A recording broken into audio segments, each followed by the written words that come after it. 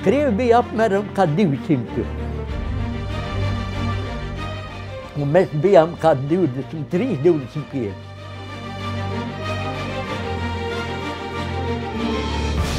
Bet kāda izēja?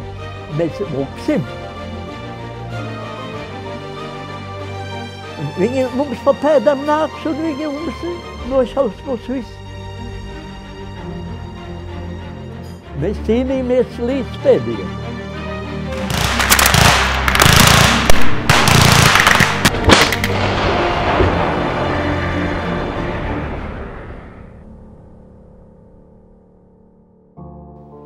As the Second World War drew to a close, the Soviet army pushed Nazi forces out of the occupied Baltic states on their move towards Berlin. However, after the war ended, it quickly became clear that the Soviets had no intention of giving the Baltic states the independence that all three had gained in 1918. They found themselves now trapped behind what would come to be known as the Iron Curtain. Former soldiers who had fought on both sides of the war now feared for their lives under a government that was quickly rounding up and eliminating anyone who had supported the idea of independence. An estimated 50,000 men and women across the Baltic states took up arms and disappeared into the forest. Arvids Eriks Blusmanis, a former Latvian border guard, was one of them. Mums bija kaut kas 15,000 laikam pa visu Latviju, un visi cīnījās. Tur bija aizsargi, tur bija policisti, tur visi ienaidnieki priekš Krievijas. Es kā parādīšos, tā man Krievs tūlīt aiz Sivratu un uz Sibiriju prom.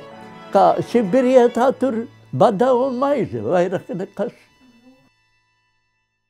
Un tad pagāja kādi 2 dienas, 3 dienas, un jau mums ziņoja, ka Krievija jau ir kādi 3 kilometri no mums. Bija kā 2 stundu pārtraukums. Mēs sagatavojamies, izrakām tur, cik varēja tranšejas, vai ne? Sameklējam kokus tādus, kur varēja koka. Un tas Pakulis, tas grupas komandieris, viņš deva rīkojumu. Mēs neatkāpsimies, ka pielaidīs granātas metienā, tad tikai atklāt uguni. Un tā mēs arī izdarījām. A tie virsnieki, Krievu virsnieki, tiem zaldātiem teica. Viņš saka, tie banditi nobijušies un aizmuka. Tā kā viņi nāca mežā iekšā, runājās, cits pīpēja un tā tālāk. Viņi bija pāraudzināti. Viņi tā kā domā, ka tur neviena nav. Ot tā.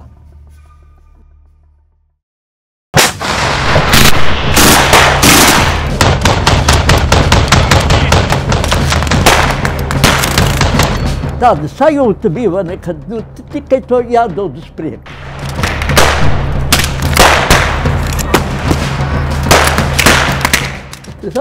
Mēs bijām, zini, tā kā kulaks, zini.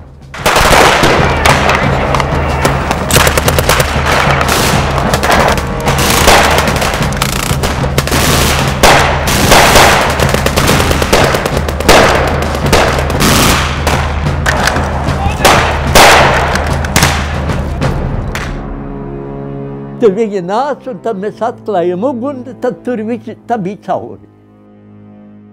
Tie, kas dzīvi, tie atkāpās, un tie pārējie visi tur.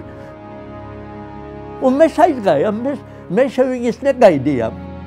The Forest Brothers across the Baltics received widespread support from the civilian population, who were keen to re-establish their statehood, despite the risks involved with doing so if caught by the Soviet state security forces. Ilma Jurik was 13 years old when, in 1944, a group of young men from her village in Estonia took up arms against the Soviets.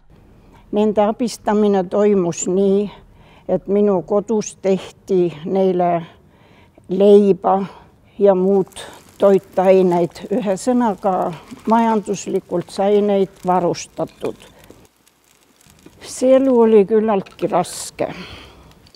Oli ju vaja riideid korrastada ja muretseda ja külarahvas tõi sooja riideid enne talve tulekut. Et rahvas lihtsalt tahtis neid toetada ja selle tõttu nad said ka nii kaua seal rahulikult olla. Muidu see poleks olnud mõeldav. sest enamus meie küla peredest kõik olid teadlikud. Ja nende suureks unistuseks oli see, et nad oleks saanud õlma alt välja võtta relva ja kanda seda ja kaitsta oma kodu ja Eesti rahvast. The most organized of all the groups were to be found in Lithuania, where partisans controlled large areas of the country right up until 1949. They made official uniforms, enforced a military hierarchy, and wrote a declaration of independence for the nation.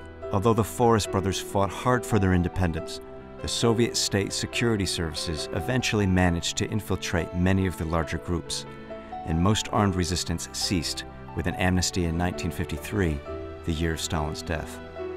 The Baltic states eventually gained their independence from the Soviet Union, but the legacy of a struggle by a small force against overwhelming odds lives on today in the Special Forces units of all three countries.